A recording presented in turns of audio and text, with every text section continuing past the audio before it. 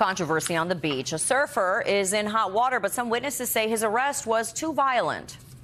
No, this is a free beach. I'm not going to argue with you. You're going to provide your name and information? No. After this transaction's done, I'll email you. Well, this body cam video was taken Tuesday as police arrested 28-year-old Liam Mahoney after he came out of the water from surfing.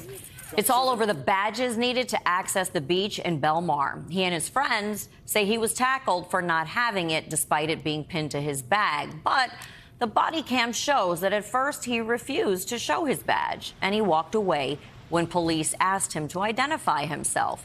Still something, it all went too far.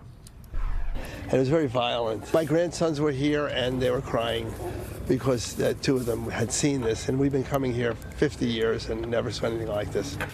I promise you. Well, Mahoney's been charged with disorderly conduct, resisting arrest, and obstruction of justice.